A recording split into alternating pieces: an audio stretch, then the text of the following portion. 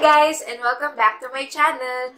So, today I will be sharing with you my favorites for the month of August. So, yung mga products that I've been loving for the entire month of August. So, ito yung mga ginagamit ko natin. So, simulan na natin without further ado.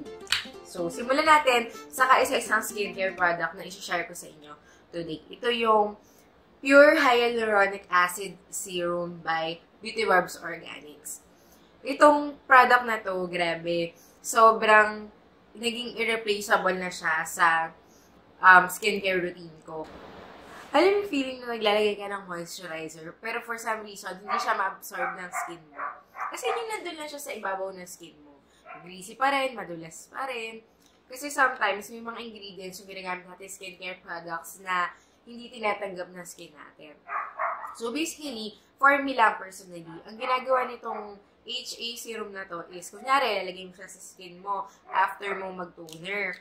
Yung feeling ng skin mo, pagkatapos mo siya ilagay, parang uhaw na uhaw yung skin mo. Ganun yung feeling niya. Kasi yung HA daw, nagagawa siya ng air permeable layer dun sa skin mo para makapasok tuloy yung mga nutrients sa kailangan ng skin mo. So ngayon, adi uhaw na si skin mo, maglalagay ka ngayon ng normal na moisturizer mo or serum. Tapos, ang bilis niya ma-absorb as compared sa wala nito. No joke, itry mo. Grabe, ang bilis na ma-absorb. And, may natry akong isa pang way para gamitin to. Kunyari, maglalagay ka ng sheet mask or any kind of mask. Ilalagay ko muna to before. So, uhaw na naman si skin. Tapos, ipapatong mo yung mask. Tapos, feeling ko, mas na-absorb niya kung ano yung nandun sa mask. Kaya, I really like this product kasi feeling ko ang laki nang naitulong sa skin ko. Mas moisturized yung skin ko after I used this one. So, you can get this at Beauty Barbs Organics sa Instagram. You can order this online. Next product, itong foundation na to, tinry ko lang siya sa mall minsan, yung Max Factor Miracle Match Foundation. I'm in the shade Golden, number 6.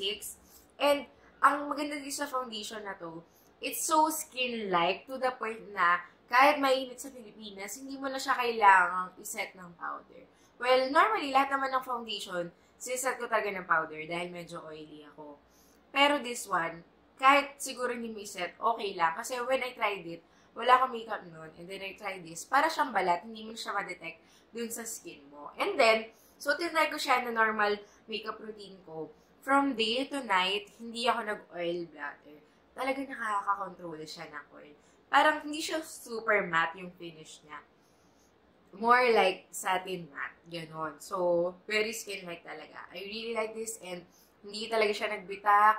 Wala akong naging problema sa kanya. Napaka-smooth ang application. Ang dali i-blend. One of the very best foundations I've tried so far. So, Max Factor Miracle Match Foundation. Hindi yung may SPF kasi iba't ibang klase. Merong serum, merong anti-aging, ayoko nang may SPF kasi I want to have the option to use it at night. Okay? Next favorite for the month is, syempre, itong Anastasia Beverly Hills Glow Kit and That Glow. Kasi, kung napanood niyo yung last haul video ko, intense talaga yung shine niya. And sa lahat ng mga highlighter ko, sa lahat ng highlighter ko, siya yung pinaka-fine yung pagka-shine niya. Tapos, alam mo yung minsan kapag naglalagay ka ng highlighter, tapos medyo na-emphasize yung texture ng skin mo, hindi niya ginagawa yun. Kaya gustong-gusto ko siya kasi parang, alam mo yun, fresh cheeks lang yung datingan mo nang hindi greasy looking. So, I really like this. Tapos, ang laki pa niya. Ewan ko kung maubos mo pa to. Meron ka pang 4 options. Pwede mo pa siyang gawing eyeshadow. So, I like this. Next, oh my God! Alam mo yung feeling na minsan, yung pag nagkagusto ka sa isang taong alam mong hindi mo dapat magustuhan. Na-experience mo na ba yun? Ganun yung feeling ko dito sa Born This Way foundation ng Too Faced. Kasi, masyado siyang mahal, let's face it. Masyado siyang mahal para sa concealer. Pero grabe, nakalimutan ko na lahat ng concealer ko simula nung ginamit ko to. Kasi, pag nilagay mo siya, sobrang hydrating niya.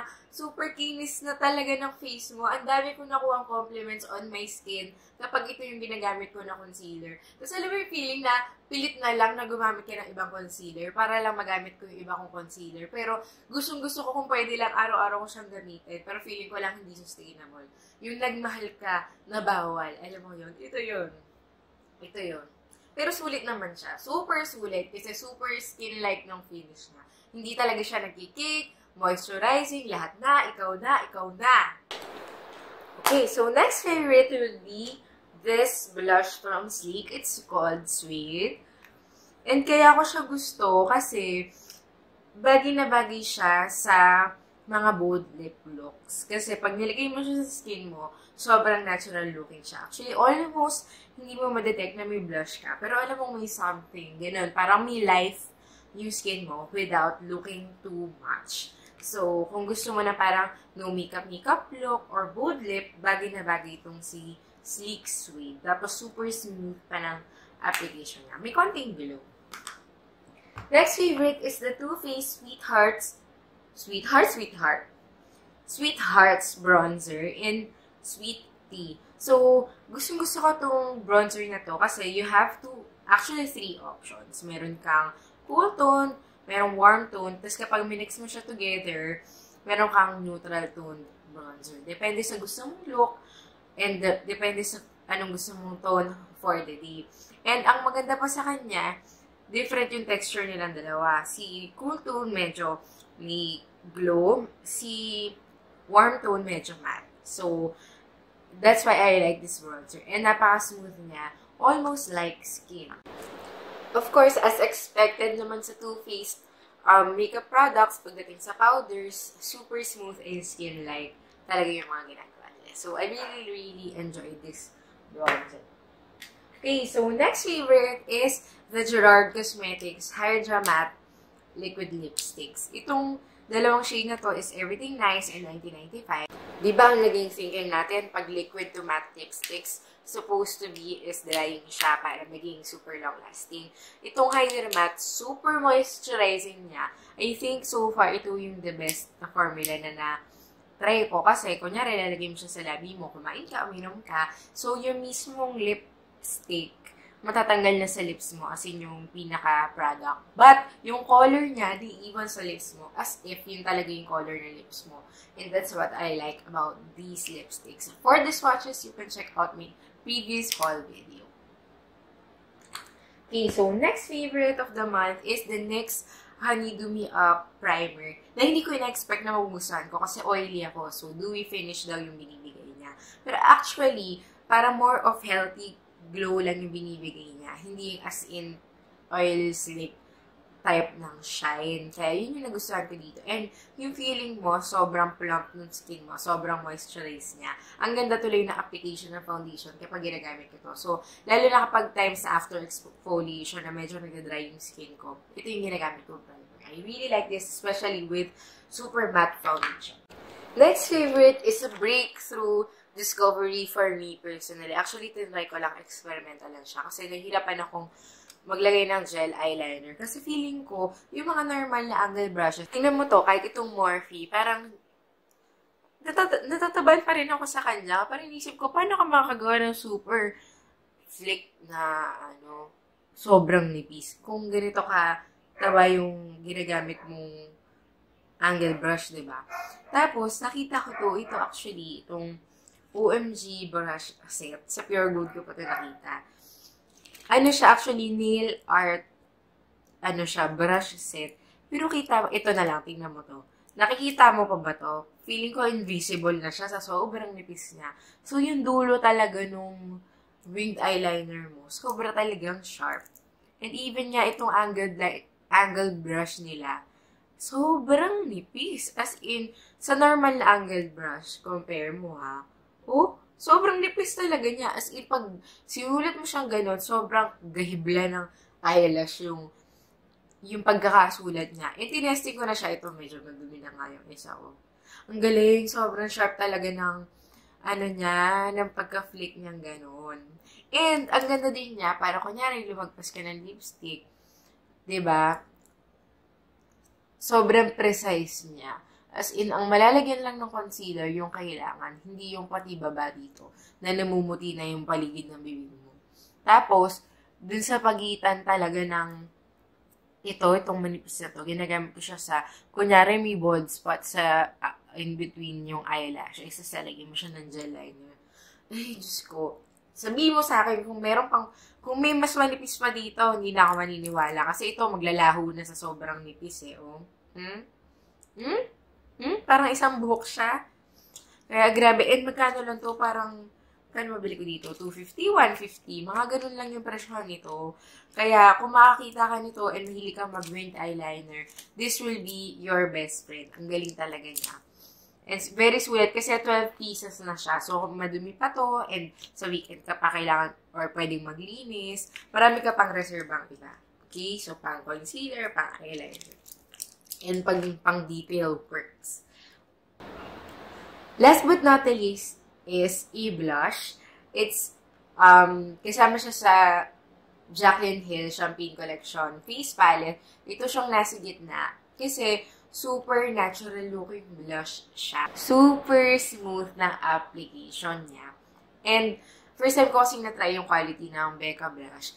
Talagang, totoo naman pala, the hype is real. Na sobrang smooth daw, and sobrang skin-like, sobrang satiny, sobrang velvety, lahat na sobrang blendable. Parang isang ganun mo na lang, hindi mo na kailangan masyadong i-brush for it to be blended out. Especially this color. Gustong-gusto ko siya kasi any kind of look, which is yun naman daw talaga yung purpose niya kung ba't niya ginawa tong shade na to. Yung kapag hindi mo alam kung anong klaseng blush yung gagamitin mo, siya yung gagamitin mo.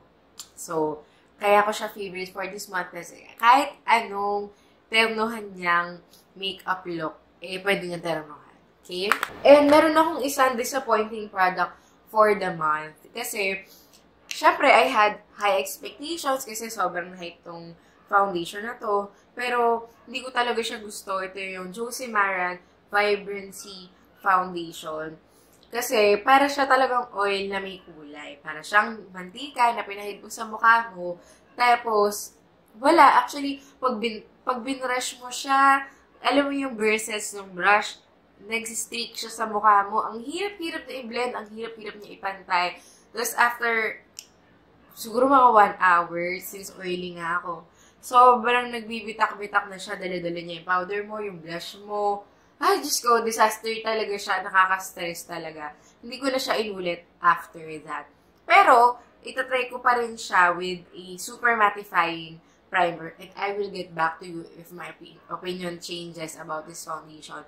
Pero so far, talagang super, parang alam mo yung concealer na expired na naghihiwalay na yung oil at saka yung pigment. Ganun siya. Kaya, kung bibili, ang daming magandang foundation out there. Ang ganda sa Makeup Forever, yung Bourjois, affordable, napakaganda. Ito, medyo, hindi naman siya affordable, pero super, alam mo yon, hindi talaga hindi siya sa, okay lang Hindi talaga siya maganda. Mantika, remember, mantika. Para ka nagpahid ng mantika.